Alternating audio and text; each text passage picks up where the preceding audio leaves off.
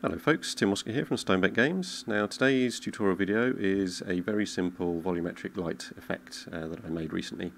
So typically what happens when you want to create a volumetric light like these ones I've got in this test scene here is you'd build some sort of mesh and you'd give it a semi-transparent material.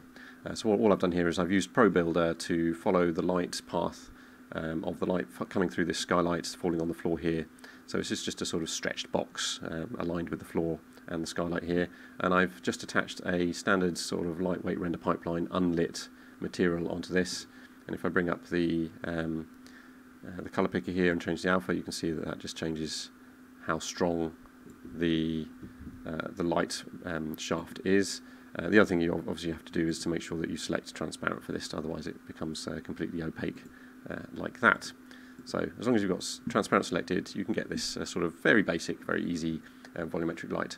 However, the problem is that if I go into play mode here, as the camera gets closer to the light shaft, because the material is a very simple one, all that's going to happen is that when the camera gets within the passes through the mesh, the edges of the mesh start to clip through the camera, and you end up with this weird, horrible effect like that.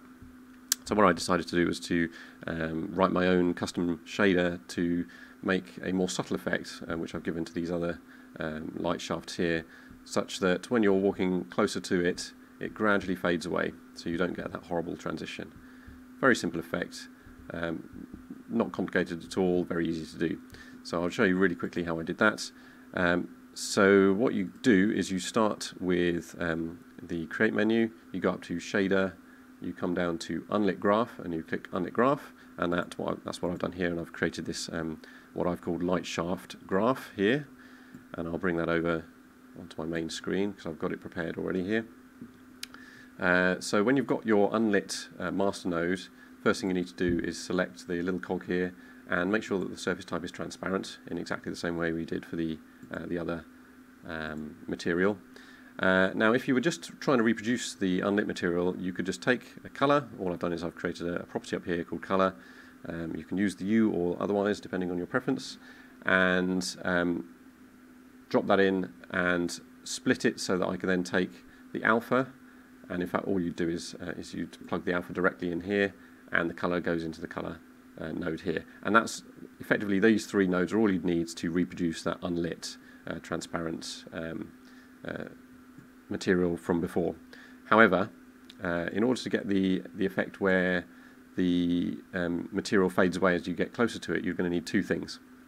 Firstly, you need the position of the camera, so you just drop, there's a camera node, you can drop that in here and then just take the position and take the difference between that position and the position of the pixel of interest in your mesh. So you need to select world position, take the distance between those using the distance node, and then what I've got is two extra parameters that define how that the fading happens based on that distance. So as the camera gets closer, you want the alpha to gradually fade from whatever your original alpha was down to 0.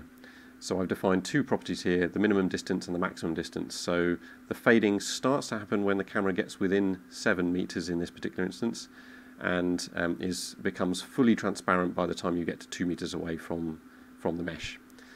So in order to do that, you take an inverse LWRP between the minimum distance and the maximum distance with the distance that your camera is from that pixel.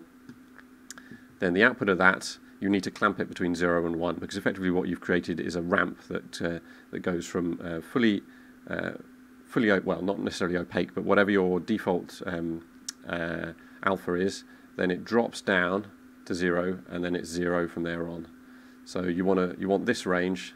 If you imagine that little ramp there like that, you want to clamp that between 0 and 1, so that then you can multiply it by the original alpha from your color picker.